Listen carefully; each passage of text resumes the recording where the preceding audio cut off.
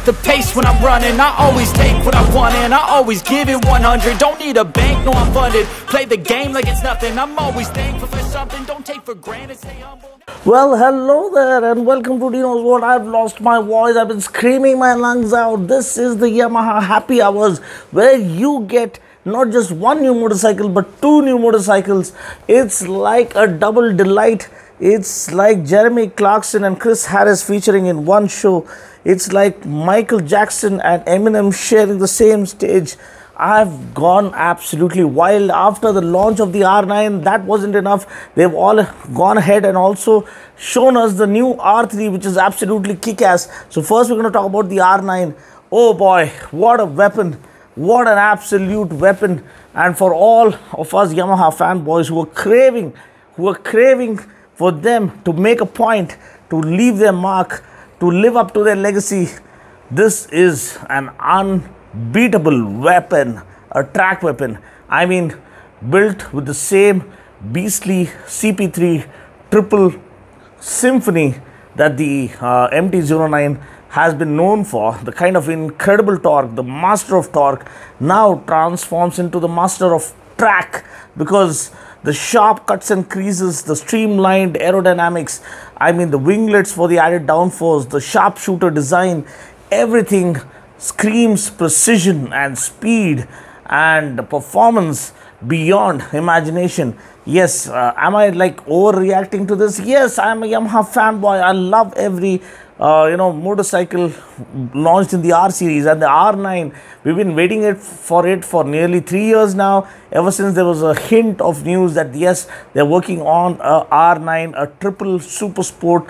And boy, there were concepts, there were designs, there were renders, digital renders, but finally we are here with the R9. I'll stop about it. Let's talk about the bike itself. It gets the new revised design language, which actually is shared with the R3. Now that's okay, because the R3 is a beautiful bike. It deserved a design revision. I could feel that happening, because when we saw the Indian model launched, it was left wanting for more. And Yamaha is someone who doesn't launch motorcycles every 6 months, every 1 year, or almost every other year. They just launch one that stands the test of time. You saw the R1M or the R1 being launched back in 2015, the revised design. It still looks goddamn sexy. I mean, it looks absolutely, out of this world. It looks as if it's going fast even while standing still. It looks like it's the dominating force at the track, even when it's just parked on the side. And you have the S1000RRs, you have the Kawasaki's, which have had revision, design revision. We not had much with the GSX Gixxer 1000, but the R1 still looks one of the finest. It doesn't need any design tweaks to it. All it needs is a new dash, is what I feel. The dash is too tiny. Well, now the R9 brings the new dash as well. So what is the R9 to you and me? Will it make it to India? Well, that we'll leave it for later. But let's look at the design. And the moment the teaser dropped, I was jumping with joy like a kid who just stole a kite on Sankranti and got the best kite in the sky. And it's available in two colors. The black looks absolutely stunning, man. It looks kick-ass. Yes, it has the winglets, which is the mantra these days. Whether it is visual aesthetics or added downforce, you don't know. But yes, it does help. For such a sharp track weapon, you need to have these. When you are giving winglets for 300cc bikes these days, why not for a 900cc monster? Okay, let's get started now. Let's look at what they have written here. The R9 takes proven race-derived technology and combines it with critically acclaimed triple-cylinder engine platform, which has revolutionized the Yamaha brand over the last. I'm reading it straight out from the Yamaha original website. Yeah, the R9 represents progression expected from a new generation, while R1 level suspension and Brembo brakes, yeah, it gets Brembo style Yamaha, mind you, it gets Brembo style Yamaha, there's no compromise. And you get KYB USD forks, I wish they had offered a Olin suspension variant. Maybe that's saved for later, we never know. But the level of precision, the handling, the agility is going to be on another level. I can see it happening. Like when you see the bike in motion, it's like pure poetry in motion. Man, you got to start saving your money, guys. I'm going to start saving my money. I'm going to sell my property to get my hands on this one. I'm so crazy about this one. Okay, so new generation KYB fully adjustable suspension up front. These are 43mm inverted front forks from KYB, fully redesigned, and now have individual adjusters for rebound and compression damping on the left and the right forks. Separate function forks, you can say that. And the rear shock is adjustable for preload, rebound damping and compression damping, and ride height. So the new layout also offers precise damping, offers greater feedback from the track as well as the road. This is about the suspension. Next comes the ride control and the customizable settings. You have riding modes like sport, street, rain, and the factory settings with different levels to suit various conditions. Okay, you have sport, street. Okay, street is for the street, sport is for the sporty riding through the street, and rain is there. Where is the track mode? Okay, and the 4. Okay, so by the option you have preset 2 custom modes and 4 track modes. 4 track modes. That's crazy.